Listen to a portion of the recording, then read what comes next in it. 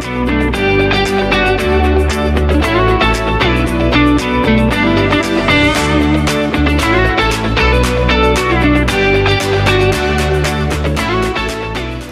up guys? Today we have another Thunder Laser video with you, and we are finally setting up our camera. We've been working with the Thunder Laser machine now for a few months and never got the camera set up. I honestly didn't think that it was really gonna make that much of a difference in our projects, but now that we do have it set up, I am kicking myself for not doing it sooner. It is such a handy accessory to have, and it makes things like engraving that much easier on the machine. Having this camera installed literally opened up an entirely new world of possibilities with everything that the Thunder can do. It is a serious game changer, so let's get right into it. So this is the little box the camera and everything that you need comes in. It's minimal and right to the point, so there is no confusion. I love that. So besides the camera, you get this USB cable. Unfortunately, this particular one that was sent out didn't work for us because it was too short. So we grabbed another one from Amazon. As you can see, there is at least 5 feet between the laser and the computer in the workshop. So this was absolutely necessary. You also get this adapter piece that connects the camera cable to the cable attached to the laser. The camera also comes with these little adhesive tabs that will help secure the cable to the machine. And here are the zip ties for that as well. All right, the first thing we did was tape up the camera. From what we heard, once you take the adhesive off the back of the camera and adhere it to the machine, it's set and nearly impossible to remove. You need to attach the adhesive tabs to the machine. Just place them relatively equal space and ran them along the side of the camera and down the edges of the machine. You'll need to connect the cable to the camera, then run the cord to the adhesive tabs. We wanted to make sure everything was nice, taut, and secure with minimal sagging or gaps. And then each one was secured with a zip tie. We also placed 2 tabs along the right side of the laser machine just to keep the cables completely out of the way. Each of the zip ties was trimmed, and then we ran the rest of the cable through the little port in the right corner of the Thunder Laser machine. Next, it was time to connect the laser to the computer. All you need to do is use the little key that the Thunder Laser machine came with and access the side panel. Just to the left of the board, you'll locate the cable you just ran through the port. You need to grab the adapter piece that the Thunder camera came with. Disconnect the beige cable that's in the center, connect one end to the adapter, then plug in the camera cable you just pulled through the port. This is how it should look.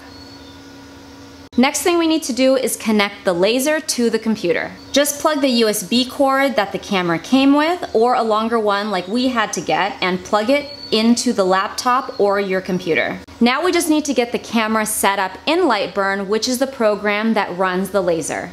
When you open Lightburn, go to Laser Tools in the top menu, then Calibrate Camera Lens. When the little screen pops up, you should see an option for your Thunder camera. Then in the next drop-down menu, we use the 110 option based on our specific machine, which is the 51100. The numbers we use were solely based on the test cards that we did when we first got the machine. If you happen to miss that video, I'm gonna go ahead and link it just above. We forgot to add the material thickness into these values, so when you are setting up your camera, just make sure that you put those in properly. And if you haven't run any test cards on your machine, you need to get on that ASAP. It is a huge game changer and will end up saving you a ton of money in the long run because you're not wasting any material. You're gonna know exactly what your settings are for engraving, scoring lines, or cutting. Then you're gonna click Start. Then the machine will start running the camera setup project on the laser. It will go through each of the targets and numbers. Once it's done running, you'll go back into Lightburn and the camera alignment wizard and click Capture Image. And I just want to take a very brief pause here just to show you the difference once you focus the camera. You can see how blurry the screen is right here, but once we adjusted the camera, we got it focused properly. Do you see the difference?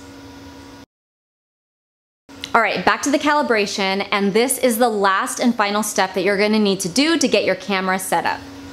Now we just need to place the markers in lightburn.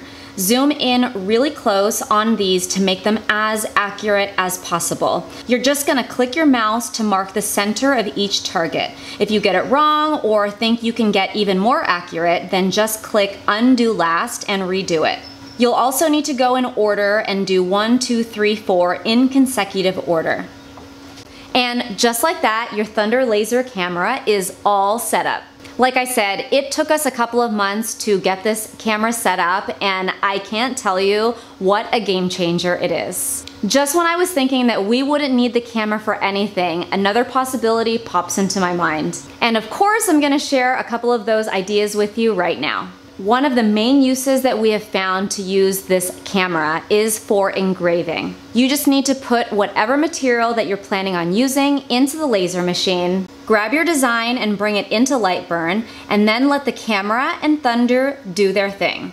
I was looking for a very specific look on these little coasters and wanted to make sure the design extended all the way over the edges. Notice how I also spread the coasters out into random places on the bed of the Thunder laser, just to show how handy the camera really does come in. I just duplicated the design by going to Edit, then Duplicate, moved that overlay onto the next coaster, and then did it again for the last coaster. You can also see I placed a thin piece of wood under the coasters themselves just to avoid any crazy flashbacks since it was engraving beyond the actual coaster. I put the settings in for the engrave, did a preview to make sure it looked accurate, and then hit send. One thing I do want to note really quick here is all of the other projects that we were doing without the camera, we would always set it for user origin.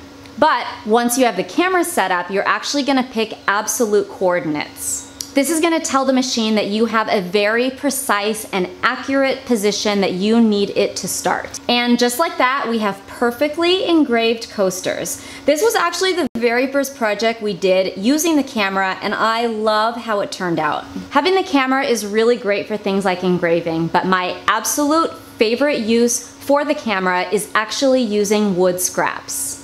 In the past, we probably would have thrown out a lot of the scraps, but these days, when things are so expensive, we are really holding on to all of the wood that we can and trying to utilize every little inch. If any of our pieces of scrap wood has any kind of space on it, we are going to tend to keep it now, especially that the camera is set up and I see what it can do. So I was working on this custom army flag, and my customer really wanted to use walnut. The only walnut that I happened to have here was completely butchered. It had marks and spaces all over it. But instead of running to the lumber yard to grab more wood, I looked at the pieces that I needed to cut and looked at my pieces of wood and realized that I could probably fit everything in using the Thunder camera. So in lightburn, you'll just turn the camera control on and update the overlay to reflect what's on the bed of the machine.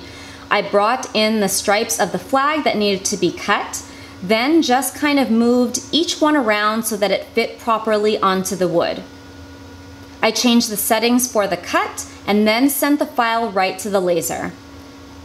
Now on the laser control panel, just hit File and locate the project you are running. Hit Enter, and then you'll see it pop up on the screen. You can also see your settings, which we always like to double check here before running the machine. Hit Start and let the Thunder go. See how it goes perfectly to the spot you needed to start? So awesome. I love watching this thing run. The accuracy is incredible and it is so fast. I think these cuts were done in less than 2 minutes. We have found a couple of other uses for the camera, but I'm gonna go ahead and save that for another video because I really wanna make sure that I'm highlighting them properly without making any of these videos too long. The bottom line is that having a camera set up on your laser is invaluable. It is a total game changer with the amount of things that you can do with it. Hopefully you found this information helpful. If you yourself have a laser and a camera set up, I would love to know your favorite uses for it. So please go ahead and drop me a comment down below to let me know. If you haven't subscribed to the channel already, I would absolutely love it if you did it now so that you don't miss another Thunder laser tutorial. DIY project or woodworking project. All right, friends, until next time.